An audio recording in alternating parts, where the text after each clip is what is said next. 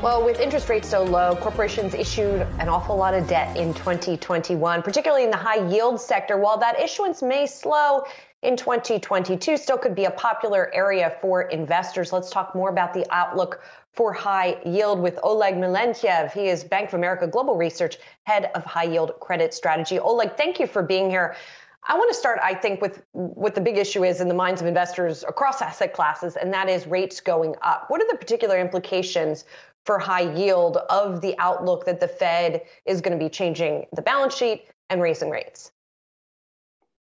Yeah, so high yield, I guess there are two things to know about this asset class. First and foremost, the number one risk for investors is credit risk. And the good news is usually these two things are going in the opposite direction, meaning you have either credit risk going higher or interest rate risk. And so right now, of course, is the time to be more concerned about interest rate risk, which happens to be a secondary consideration for high yield investors, again, just because the exposure to that risk is lower. Having said that, it is a risk. We have seen Fed pivoting essentially 180 degrees in the last couple of months, and this is certainly something on investors' minds today. Oleg, we have a lot of traders on our platform that aren't too familiar with credit markets or don't follow it as closely as you. Are you seeing anything in credit markets that may blow back onto the portfolios of equity investors soon? Yes, so there is a connection between these two markets. They're not perfectly correlated, and in fact, much of the time they could be going their own ways based on their own technicals and fundamentals.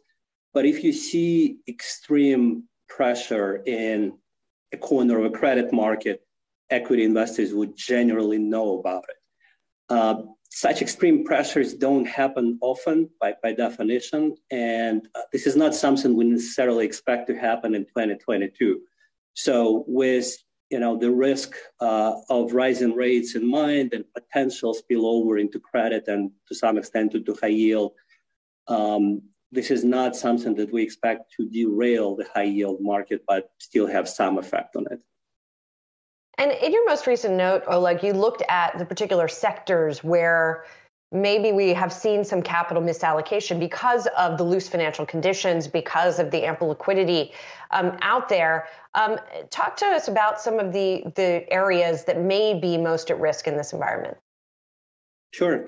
Yeah, so this is something we do frequently. We just like this approach of essentially following the money, right? We don't always know sort of the ultimate resolution to some of the macroeconomic trends, but following the money is a simple approach that helps us understand where potential excesses might be building.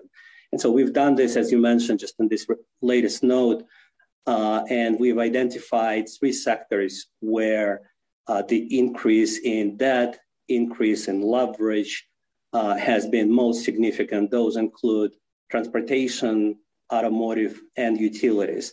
And if you think, just kind of take a step forward from here and just think what is a common denominator across these sectors. One is they all COVID exposed. So to some extent, you may say, look, this is not necessarily the normal capital raisings that took place here.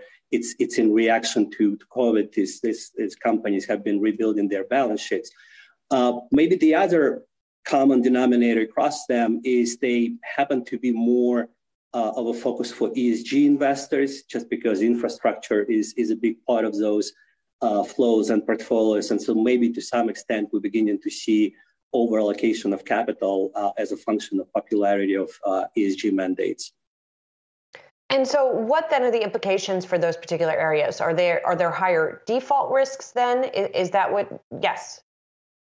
Well, I think first and foremost, you want to be aware of what those flows are, and you want to be sort of cognizant of potential for, let's say, overcapacity building in these sectors. Once you have overcapacity, it's more difficult to maintain profitability. Once you have that, margins come under pressure, And essentially, it all goes down to the quality of balance sheet and the quality of the income statement. So I would not necessarily jump immediately from, seeing significant inflow of capital to higher default risk, but it certainly puts you in a corner of the market where you just spend a little more time analyzing the sector and watching some of the other metrics.